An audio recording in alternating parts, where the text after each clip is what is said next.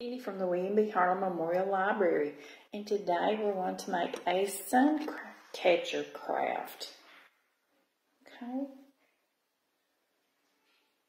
In your activity bag, you'll be getting a sun catcher, and it may be a snowman one, or a tree, or a penguin. Now, what I found worked best for me, I didn't have any watercolors, but you may have some watercolors at home that you can use, or maybe some paint. But what I used were colored Sharpies. I tried some regular magic markers,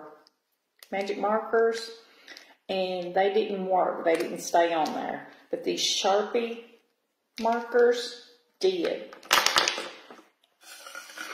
And they're going to be really cute whenever you can take and add your own string and hang them in a window, maybe in your bedroom window or in the kitchen window, wherever you want.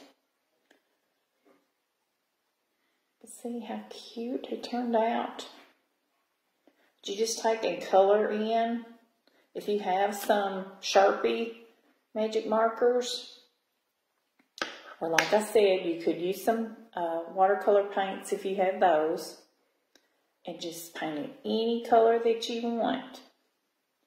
And take a piece of yarn or a piece of string and make a hanger for it.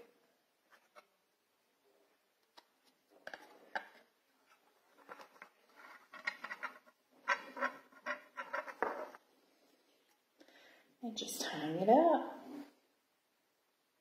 Okay. I hope you all enjoyed this craft. Remember, be safe and be kind. Thank you.